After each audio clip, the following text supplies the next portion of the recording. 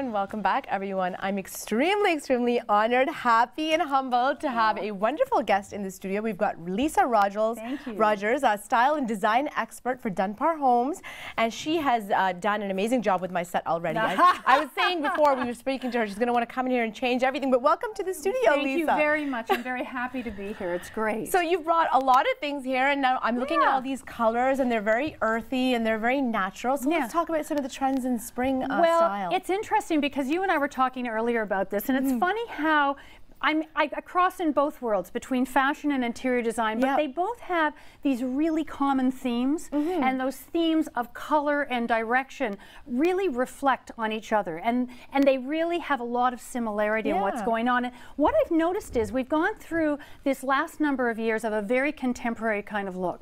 Very sleek, very contemporary, very cool, and very beautiful. You know, big stainless refrigerators and clean white counters, but now that's all very much changing, and it's a much more earthy, eclectic kind of vibe. It's sort of contemporary meets, you know, sort of this grounded, nice, warm, rich kind of a palette with a lot of texture. You know, and whether it's in woven baskets or whether it's in sort of rusted kind of metals and bronze metals, and things like a refrigerator now comes in like a black matte steel or a gray, dark gray steel. So everything is changing, and the palette is changing and getting much richer, as you can tell by just looking at the tones and colors of what everything is.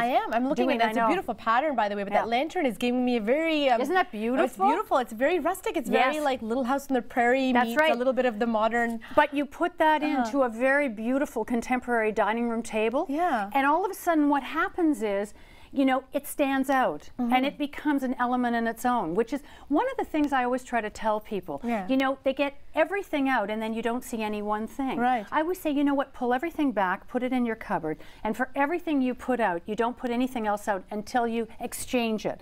And that way you give presence to each of those pieces so you can really enjoy it.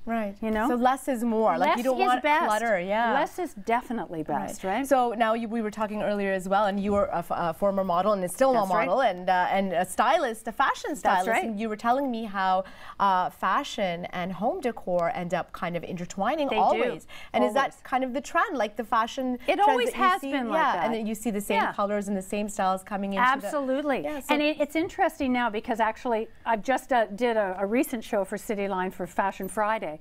And the vibe, you and I were laughing, it's very 70s again, you know, and there's a lot of like, you know, it's got this bohemian vibe about it, which is really what's happening in interior design as well. And the color palettes and the richness, it's all there.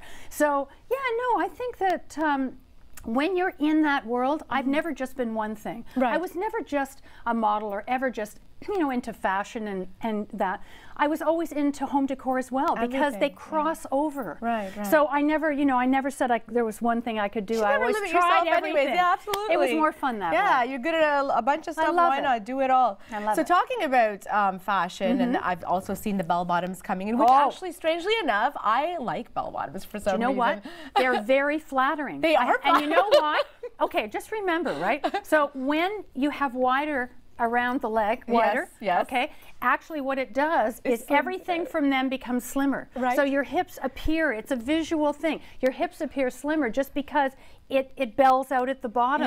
And if worn properly and you have the right height of shoe, they look fantastic. Oh no, they look great. So now, taking the 70s, is that bringing wallpaper back? Let's talk a little bit about that, like, because I know that the 70s were full of, Actually, I've seen wallpaper, it's been making a return for the last few years, but interestingly enough, I remember as a kid, my mother had grass cloth. And grass cloth is that very beautiful texture. It almost looks a little bit like this, but even more. And I mean, I'm a fan of grass cloth, and you could walk into a beautiful bathroom or front hall, and it has a richness about it. And so, yes, absolutely, wallpapers are coming back. You know, good luck if you don't know how to hang it. You're in big trouble because it's got to be straight, folks, right? It's not an easy thing. But I love the fact that, you know, there's more of a sort of a richness to the whole environment. It's great what's happening. And you've done so much decor and design. We're going to look at a couple of your pictures here. Oh, sure. You've done, I know that you do CityLine regularly. You've done a lot of segments. Let's talk about this picture here. Beautiful bedroom. Actually, this was nice. I love this because it was a lower almost sort of a Japanese-inspired bed that sat very close to the floor. And so therefore everything had to be proportionately working with that height of bed. And I'd never worked with such a low bed before, but I loved it. It had this really serene, beautiful kind of feel.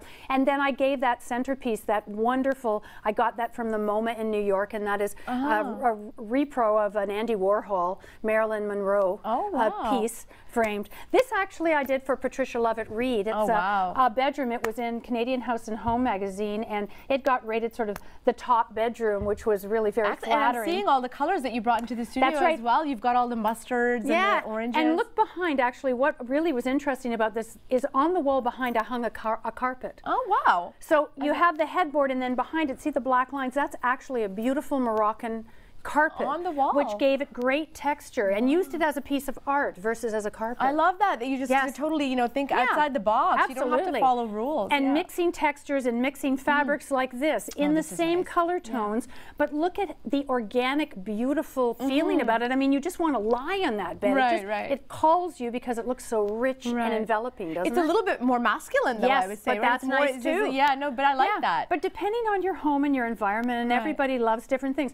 This actually was a living room I did for Marilyn Dennis. Oh, wow. And she moved into a beautiful, beautiful home. And just, you know, it was a smaller space, more formal. And so we really made that center point, that beautiful, it's almost like a bleached birch, almost kind of a buffet, but gave the height with those beautiful lamps. I love those lamps. It looks like a large space the way that you've kind of spaced it out. But amazing. You know why that is, of course. Remember, when you use lighter colors, like a white, it makes a space look bigger. Same in clothing. If you want to make an area of your body look bigger, wear white or a lighter color. If you want to make it look smaller, or a room look smaller, you wear a darker color. And if you wear a pattern, it looks really big. Depending on how large it is. So color is really interesting, and how you work with it makes a huge difference. Especially the color you paint the walls. Yeah, amazing. We're going to take a short break. I could just do a whole show with this lady. So we're going to take a short break. We're going to come back with lots of design advice from Lisa Rogers. So stay tuned, guys. Lots more to come. Don't go anywhere.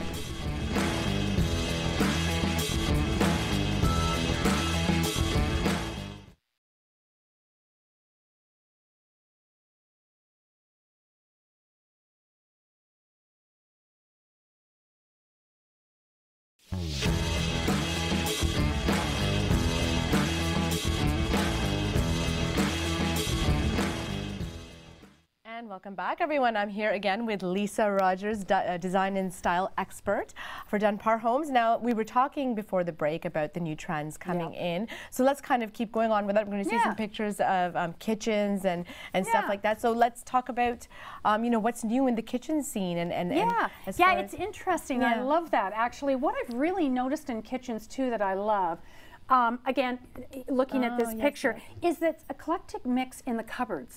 What's happening now, and you're finding, is that you may have cabinets around your stove that wrap around the walls that might be of a certain kind of wood, but your island is another entirely different color. And there's this mix, but it's very much in organic, natural woods, as you can see. Do you see there's the play of pattern between what I love, which is concrete. You're seeing a lot of concrete floors, concrete countertops. You're seeing a lot of natural woods. You look at the floor. You mix all those beautiful elements together.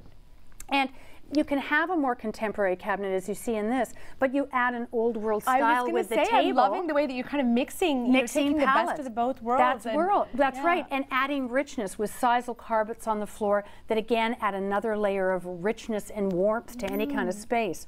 That's half of the fun, you know. You end up with this like beautiful template. They're a beautiful example inside the house. Oh, lovely. Yeah. I mean, just it's got almost sort of a very beautiful Moroccan influence in the chandelier, which I loved. Lots of beautiful woods, lots of richness and comfort, touches of turquoise and things like the water in the sea. Now again, this is an area within Marilyn Dennis's house, sort of her sitting area, kitchen area with cabinets. And again, I'm seeing that mustard color. That beautiful lemony mustard color that I did. And of course, plants are always, I always love when people put beautiful plants back in their house again. And here again, you'll notice the richness in the carpet, but very comfortable chairs. You've got the wicker kind of an ottoman and that lovely table. And those are just branches off a willow tree in the back. But they're just natural. It's not as if it was whatever. Oh, look at you there. There I am. That's in my dining room in my home. That's right. Wow, they did a piece on me. So that's beautiful. Actually, it's changed significantly now since I did that because I love changing things. So I have a new chandelier now. I have new pictures on the wall. Table's the same. Chairs are different. But that's what's fun. It's the accessories. It's just like the way you did here. You know, just kind of add a pillow or add some centerpieces. Switching it out. Switch it all up. That's right. So how about people, I know that it's expensive as well to always redecorate, but for someone like yourself who's so experienced and you probably get bored very easily, but how about the average person who maybe wants to make that big change? What are some of the tips you can give them that would be a little bit more economical rather than going and spending a lot of money? What are little things they can do? You don't have to. I think there's a few things. One is things like throws and pillows and baskets and these things are not expensive. And there's lots of wonderful stores across Canada now that offer all kinds of different price points. And just picking up a few things and changing the pillows or changing the blanket or changing the duvet cover, that's a really easy thing to do. And it's small and it's simple to do. And you know, it's very interesting. Paint on the wall. I was going to say paint goes a long way. You were talking about, you know, wallpapering. Wallpapering, if you have a little powder room on your ground floor and you want to change it out, you could go in there and put beautiful wallpaper and grass cloth or whatever you feel like. Changing a light, you know, changing a light fixture, or there's so many simple things you can do to just shake it up a little bit and change it. And I always say to people, the first thing you want to do, and we're talking about this, take everything away. All of the tchotchkes, all of the stuff, all of the clutter, everything. Take it away and put it in the cupboard. And start with a clean palette again. And then go from there. Just introduce things slowly. And make it so that it is more of, in fact, I'm doing a piece coming up on coffee tables. And how the coffee table is really like your dining room table. It sort of grounds the center of your living room. It is the focal point. And how do you dress a coffee table? It's not just to put your coffee cup on, but it's actually an opportunity to show certain things in a very well edited way. And what is really special about certain houses, and you may not realize it when you're looking, is it's so well edited so that there's not a lot, but what there is beautiful. So it's about pulling back and not feeling you have to put everything you own out. Sometimes, you know, it's too much then. It is, and I say to some people, you know what, for everything you put out, take something away. And make sure that you don't over clutter, because then you don't see anything. Unless it's one little cabinet and you have one little thing that you collect and you put it all in the cabinet. Right?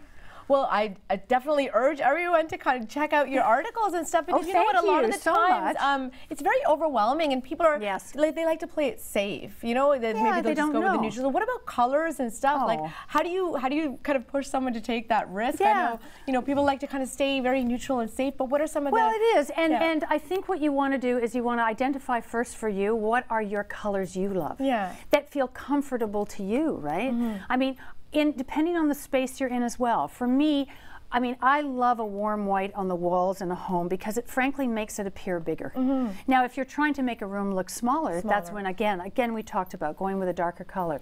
But no, I don't think you should be frightened of color. I think like companies like Benjamin Moore, that I'm a huge fan of, you know, they have such an incredible palette of colors, and you know, they'll give you samples, you can take them home. Depends very much too on which way the light is entering your home, whether you have a southerly exposure, a northerly exposure, because it affects the color in the room. So you need to try a few on the wall, live with them for a little bit, maybe put 3 or 4 samples, and see what really feels good to you. Or if you see a picture in a magazine, Canadian House and Home magazine, fabulous magazine, you can go online, you see something you love, take it out, put it on the wall, look at it for a while. If you still love it in a month and it still calls to you, then maybe follow that road for a while. And take a little bit of a risk, I think. Yeah, well, it's like what you dress, right? But in paint is wonderful. Yeah. You can change it. You can just try one wall with a color and see if it works.